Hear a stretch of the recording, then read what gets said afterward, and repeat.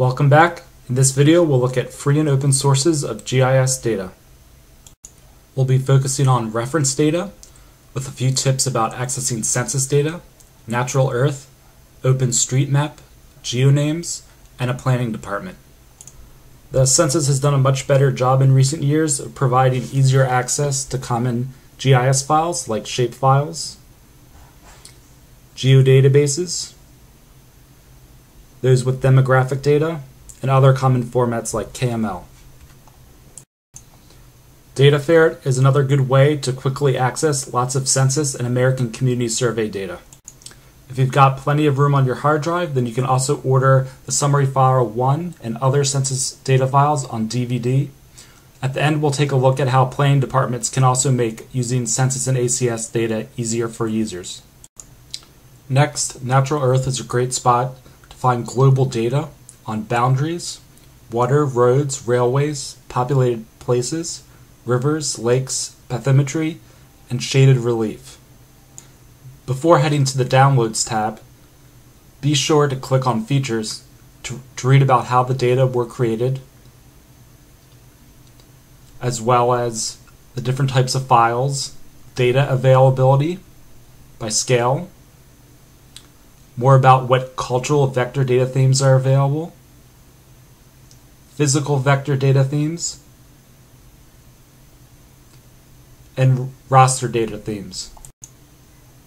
Scrolling back up to the top of the page, if you now click on the Downloads tab, you'll be brought to a page where you can select your data by whether it's large scale, medium scale, or small scale. Next, we'll head on over to OpenStreetMap, the free editable map of the world that is created through user-contributed and volunteer data. You can access data through the OpenStreetMap website, or else we'll take a look in a moment through a plugin in the desktop GIS, QGIS. So I've opened up Dublin, Ireland with the OpenStreetMap base map, and now we'll go up to the OpenStreetMap or Quick OSM plugin at the top. We'll select that. Then under the top drop-down box, you can select different types of features.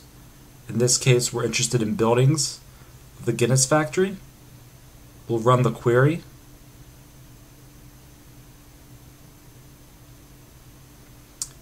And the outlines of the buildings will be added on top of the OpenStreetMap base map. Having standards is also important. Geonames and the USGS have your back.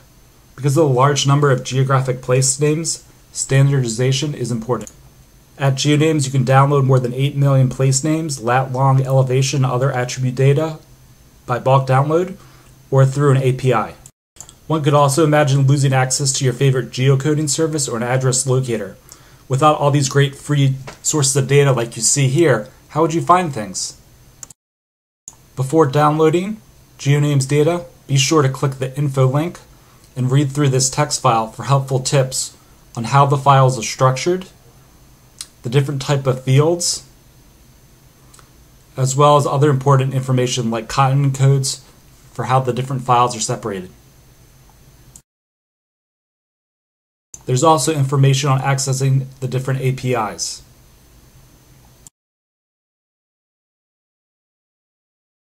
If your interests are more targeted, then head over to the U.S. Board of Geographic Names where you can download files whether domestic, foreign, or even Antarctic. Moving from global to local, we'll look at how a planning department can be key for finding great free data that's easy to use. Planning departments, whether state or local, are providing more data to users in easier to use formats. For example, census data. Here at the Maryland Department of Planning website, you can actually download spreadsheets that require very little work to be able to join with geographic files like shapefiles for census tracts. In this case, you see all the census tracts for Maryland and all the different variables. All you have to do is delete the first couple rows and the data is ready to use. If you like this video, be sure to subscribe or click the like button.